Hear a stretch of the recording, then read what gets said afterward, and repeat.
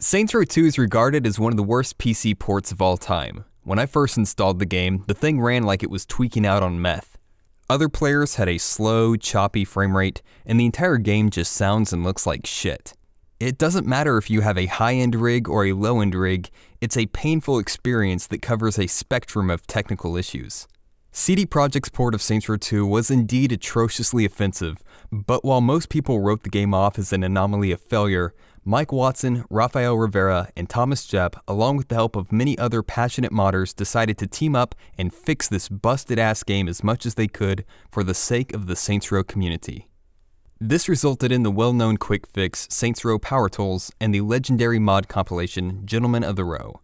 With Power Tools, the game was finally playable. You could play Saints Row 2 on the PC without wanting to scratch your eyeballs out. With Gentlemen of the Row, the additional cheats, weapons, and features made the game even better than the console version. Except, even with all the patches and mods you can get your hands on now, there are still some pretty nasty bugs in the PC port. There's only so much that can be done without having access to the source code itself. Now, Volition wasn't in charge of the PC port. CD Projekt was, and that was all handled through THQ. Well, after Saints Row 3, THQ went bankrupt and the source code for Saints Row 2 became lost. And soon after that, for his efforts of breathing life into what was regarded as a lost cause, Mike Watson was offered a job as the community manager at Volition. This might as well just turn into an Idle Ninja appreciation video at this point, but ever since he joined Volition, he's always been working hard for the community.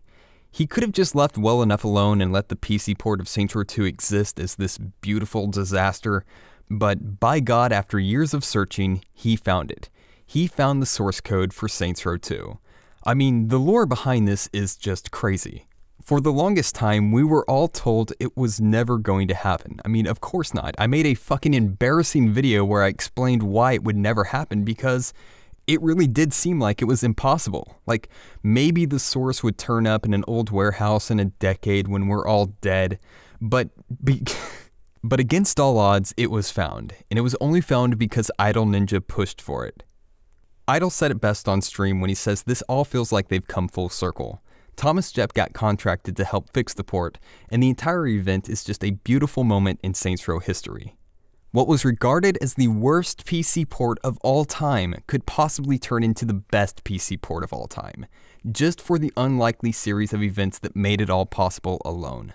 It's going to be a free patch for anyone who owns the game on Steam. It's going to come with all the console DLC mission packs intact, and of course all the stuttering, crashes, and bugs are being fixed. Now the big question, when is it going to be released?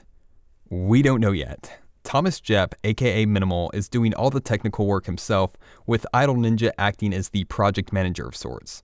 So this is a two-man crew, but they're working hard on making it the best Saints Row experience it could possibly be.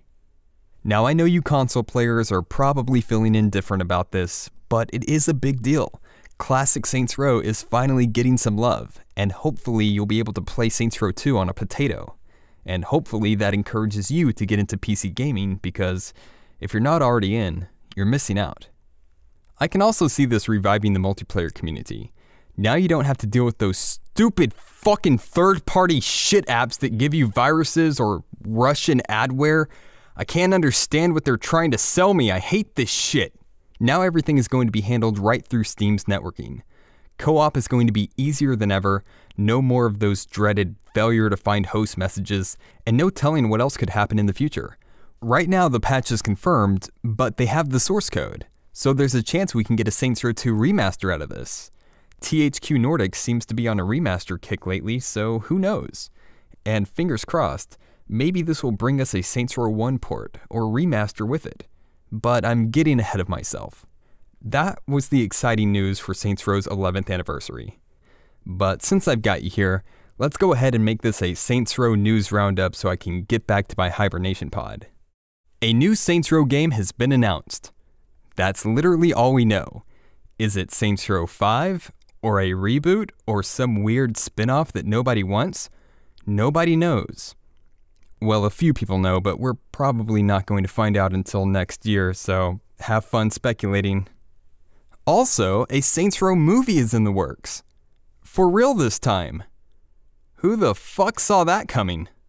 It's being directed by F. Gary Gray, who has directed some of the most iconic rap and hip-hop music videos of all time, along with feature-length films like Friday, Be Cool, Straight Outta Compton, and Uh-Oh. And oh yeah, Saints Row 1 became backwards compatible for the Xbox One. I didn't talk about that. And then God's Hand decided to freeze the multiplayer servers using an exploit that forced everyone to join his Xbox Live group if they wanted to play. Many new players got confused, frustrated, and quit, and any chance at reviving the multiplayer community on Xbox One died a quick death. God's Hand was then banned on Xbox Live, and he's currently working on his own PC remake of Saints Row 1. Godspeed, and we wish him the best. Finally, where have you been, Flippy? Why aren't you feeding me a stream of belligerent video game rants anymore? Well, young one, let me tuck you in bed, get you all nice and cozy. I'm going to the store to get a pack of cigarettes, and when I return, I'll tell you all about it.